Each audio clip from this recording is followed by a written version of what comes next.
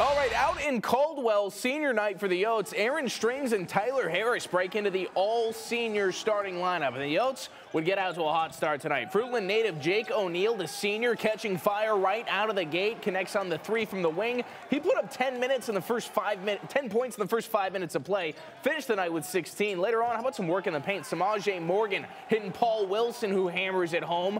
One of the best crowds for the Yotes all season, so they continued putting on a show by way of the dunk. Later on, Morgan dishes another dime. This time he hits Stratton Rogers, throwing it down with two hands, hanging on the rim a little bit for effect. Now, in addition to some of those great passes, once again, Samaje Morgan leading all scorers in the game with 19 points. Look at this drive, splitting the D, somehow able to get that one up and in for two. He finished the night with 19. The Yotes put together a dominant first half, leading 41-14. 14 points, by the way, fewest points an opponent has scored all season. In the second, senior festivities continue. That's Tyler Harris with the hook shot there. Later on, Johnny Radford keeps it rolling. Acrobatic finish to put that one away. The Yotes rolled tonight, 88-46 over Corban. Now the Yotes and their seniors officially look forward to that final postseason. They're going to start the Cascade Conference Tournament on Wednesday.